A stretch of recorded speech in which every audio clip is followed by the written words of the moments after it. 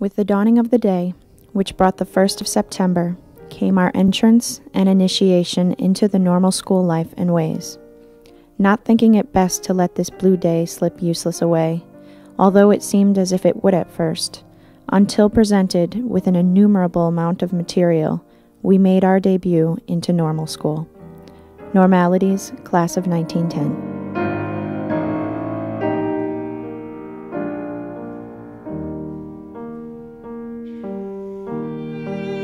It's a home that you can always return to. That's how I feel about WestCon. It's been a source of happiness for me. It was able to allow me to use my abilities, whatever abilities I had, and skills I've had, and talents I've had. I really got, at little expense, a good education. WestCon gave me the chance to succeed, personally and professionally, and I can't overlook that.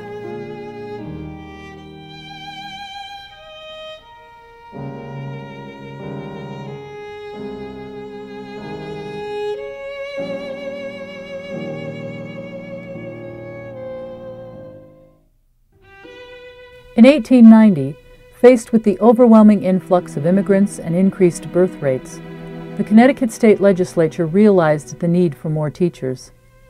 They approved the establishment of 2 additional normal schools, one in New Haven, the other in Bridgeport. New Haven built theirs, Bridgeport did not. Danbury was a dark horse. No one had thought about them being the site for it, but the community organized so that in the spring, June 1903, Danbury was named the site of the 4th, and it turns out to be the last, of the normal schools. The city of Danbury had permission but needed a location. In stepped Alexander White, a native philanthropist and businessman who donated 3 acres of his family farm for the site of the Danbury Normal School. It's near the center of town, near the railroad station, and at that point most of the students would be commuting here, and some room for expansion, and it seemed like the perfect solution. Work on the new normal school building has actually been commenced. The building will be located on the east side of the knoll on the well-known White property and on the slope of the lot. This location is such that there will be very little excavation needed before the actual building may be commenced. Danbury News, March 1904. The normal school was a 2-year course. The first year was more classes so that people could commute a little easier. But the second year they had to do practice teaching in Baum 4th Avenue or Locust Avenue School or one of the rural schoolhouses. And we stayed out 6 weeks. And then we come back and have classes. Everyone had to go to the country school sometime during their 3 years. It was from 1st grade to 8th grade, 1 teacher.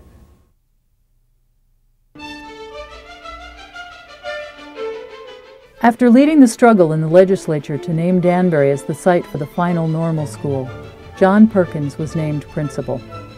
Perkins is an interesting guy. He's a Dartmouth graduate, went into education, taught at schools in New England, taught at the gunnery here in Washington, which is where he met his wife, and then took a little bit of a detour in his career.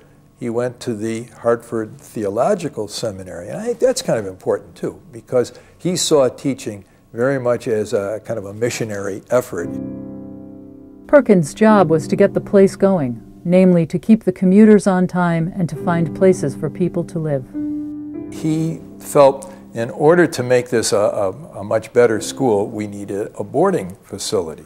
Besides, he was unhappy that these women would either go home to Newtown or Ridgefield by train at the end of the school day, or they'd go off to where they lived, and they didn't have any experience of having a college environment.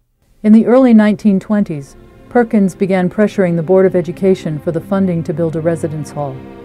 In 1923, Perkins saw his dream crumble as the governor vetoed the legislature's approval to build the residence hall. He died later that year. The people from Danbury, the business leaders, the professional people, ordinary citizens, really started twisting the arms of the legislature. In 1925, the legislature appropriated funds to build Fairfield Hall.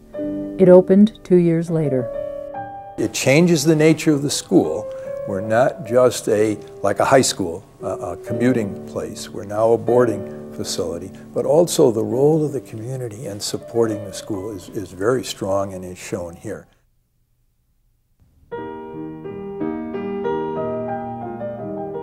Lothrop Higgins was John Perkins' right-hand man. Also a New England Yankee, educated at Brown, he was the first male teacher hired in Danbury. And he had to come through Sugar Hollow. So he would pick up different specimens on the way. And one day he apparently picked up this twig and it had 10 caterpillars in.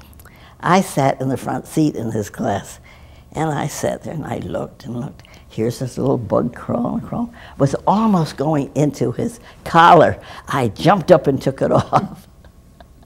There were other people who saw it, but they didn't say a word. They said, "How could you do it?" Didn't make any difference to me. He had these science kits, which were packaged kits with chemicals and equipment in it that could be taken out to these rural schools where they didn't have laboratories, because that's where our focus is. He was small, thin, very solemn, and formal. His office in Old Main was precise. Furniture had to be in certain spots. It was rumored that he put thumbtacks on the floor to keep it exactly positioned. He was big for promoting school groups and student government and everything, but he would constantly lecture them about behavior and honesty and so forth. He was, in fact, urged the student council to be kind of investigators of student behavior and report to him what was going on. So it was really kind of a harsh atmosphere. He was principal during the Depression, and like the rest of the country, Connecticut fell on hard times. Class size fluctuated greatly, rarely exceeding 100 students. Due to the lack of teaching jobs, the state increased the normal school program from 2 to 3 years. So it's in the late 1930s that it looked so bleak there for a while that we might not even exist. We end up being a 4-year school, and not a normal school any longer, a teacher's college.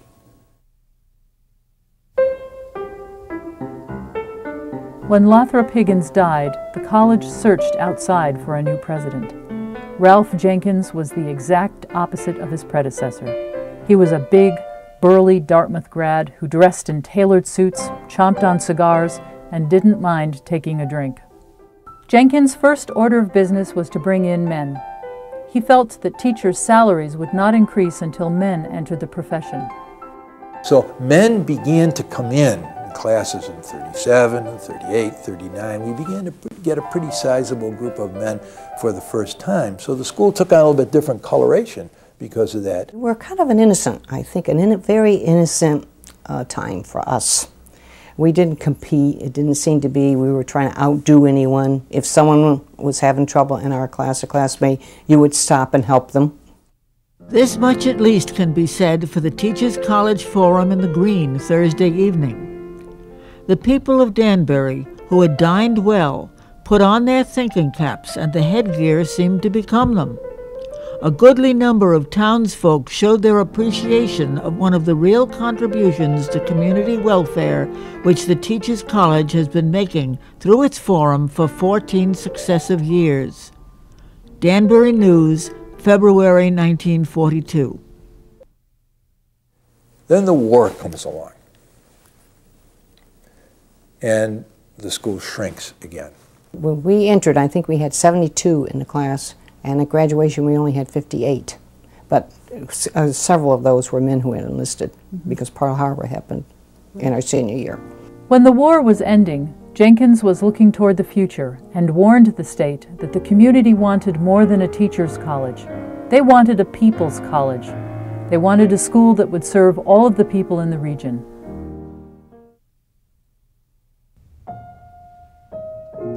She was born in upstate New York the same year the Danbury Normal School opened. Educated at Syracuse University, her goal was to become a college professor in a time when few women occupied the profession. In 1931, at the age of 28, Ruth Haas came to Danbury. She was the right person for this job. And she was vivacious and energetic and an athlete. And students would remember her, that she used to go with them under the tunnel that runs between Fairfield Hall and Old Main to go over to play basketball at night. And so she came here in 1931 as the Dean of Women, kind of the house mother for this place. We loved Miss Haas. She'd only been here 1 year ahead of us, so she was like one of us. We loved her. As the college grew in the late 30s, Ralph Jenkins knew that he needed help. One of the things that he wanted to do was, he said, I can't do everything at this place. It's getting bigger, all right? A little bigger.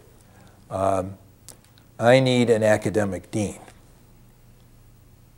But I don't have to go very far to find one. Ruth Haas seems to have the confidence of all of the students, so I'm going to make her academic dean as well as Dean of Women. Dr. Haas was much more accessible. You could go to her with any problem you might have. She was a very personable person, but dignified at the same time. You would never dare call her by her first name. That would be unheard of. But you felt comfortable being in her presence. Dr. Haas was a very, very warm person. She had a remarkable memory. I don't know how she could remember names, but not only our names, she could remember the names of my children, the names of relatives. She knew about your progress. She knew how you were doing. Years later, every time I got a promotion, I'd get a note from her. When my first wife died of cancer, she was there at the wake. Hadn't seen her in a long time, but she remembered us all. After Jenkins died in the fall of 1947, the Board of Education didn't need to look very far to find his successor. Ruth Haas was appointed president. Dr. Haas takes over a school in the midst of great change as the population of Connecticut drastically increases and more people become interested in teaching. The 50s in some ways are really the golden years of this place because we're big enough, but we're not too big. We have a younger faculty. We had to increase the faculty a little bit, newcomers coming here who are very eager and energetic, a young president who wants to leave her mark on the place. And she is very committed to teaching. So in the 50s, we go through a lot of educational experiments. Every spring, the faculty and students would come together in an effort to improve the campus. It was called Do Day.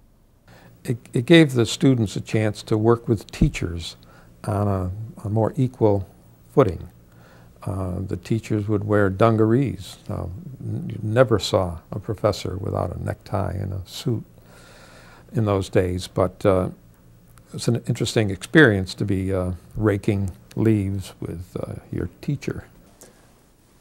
It didn't last beyond the 50s. The school got too big, and as they got bigger, departments were organized and more conventional ways of doing things. But for the 50s, when the school was that size, I mean, there was a real exciting tone here educationally.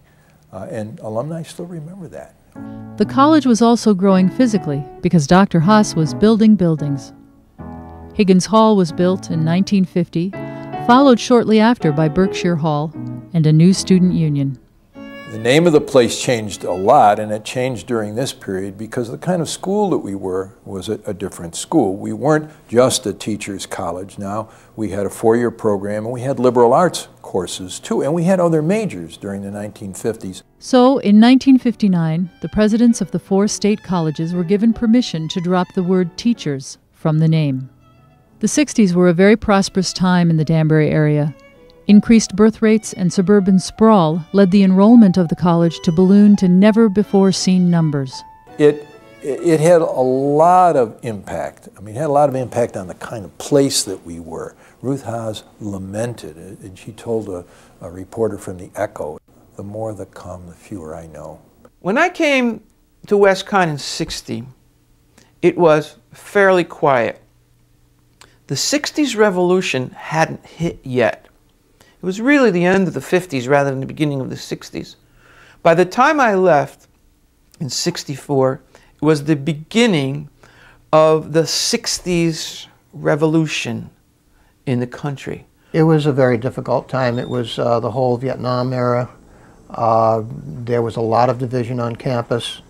There were almost daily arguments and discussions and meetings and sit-ins and people organizing for different groups and student nonviolent coordinating committee, and you know, it was the whole combination military 60s hippie period.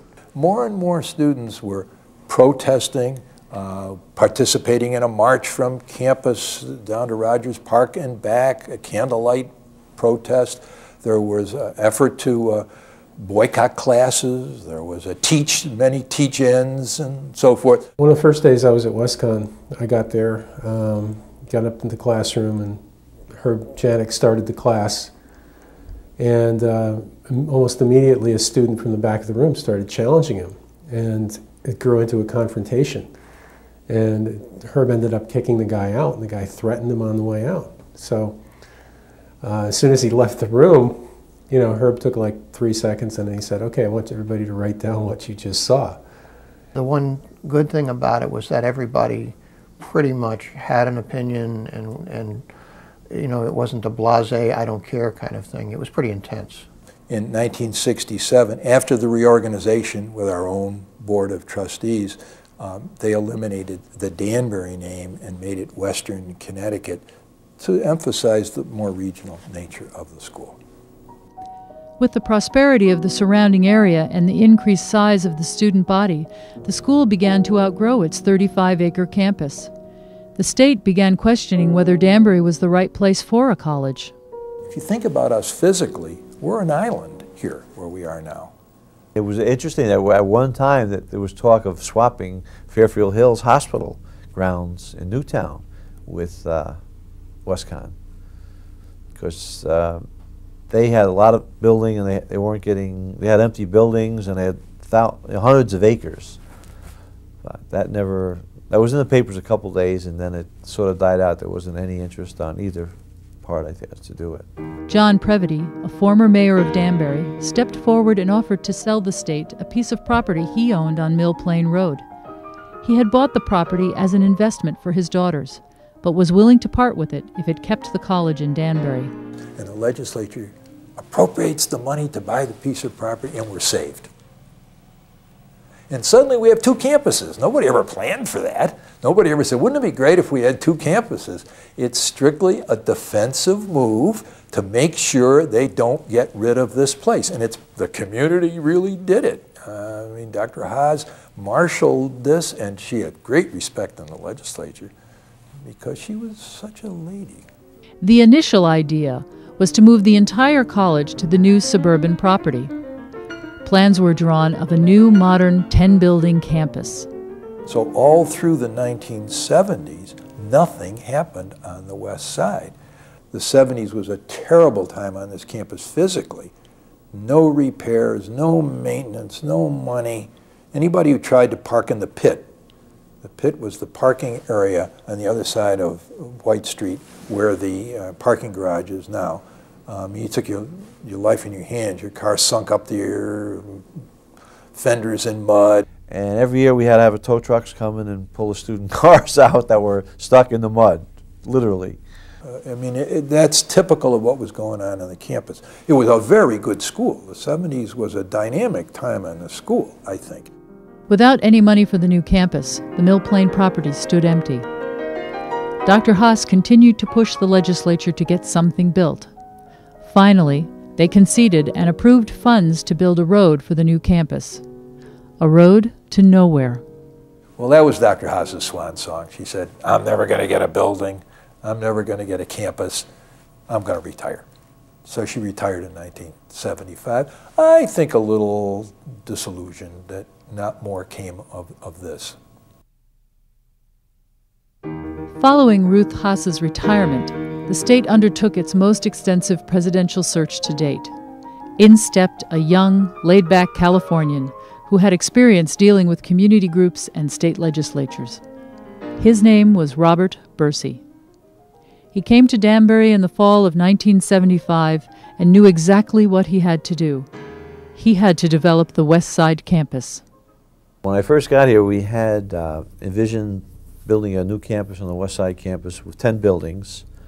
We had almost $60 million put aside that the state was holding for us, and we had plans for the buildings already drawn. Then the economy went bad, and Governor Grasso at the time notified Dr. Bursey, who was president at the time, that we were in danger of losing the whole West Side campus. He had the students stage a mock funeral on the West Side campus. They mobilized here. They had hearses, they had a coffin, they had pallbearers. This was the death of higher education in Danbury. And they marched through town up to the West Side campus to dramatize, hopefully, and get a lot of press to put some pressure on the legislature to let us keep the campus. And finally, the state agreed to build one building, the classroom building. And again, he was aggressive and ambitious, and he wanted to do that. But he had to, settle for what we settled for.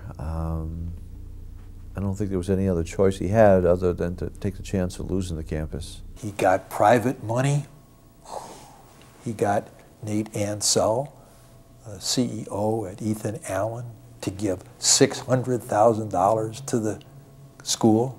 He saw that Western was on the verge of growing to something quite bigger, and I think he was the right guy to kind of make that transition. Bursey believed that if he laid out a plan for a major university, the state would take notice.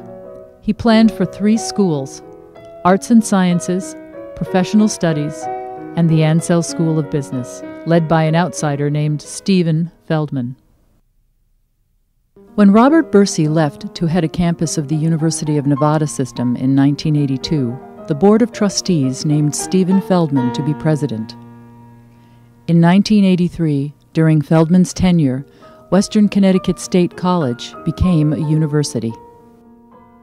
Using the endless connections to the business community he cultivated as dean of the business school, while working tirelessly to lobby state politicians about the importance of Western, Feldman was able to secure funds to continue the university's growth.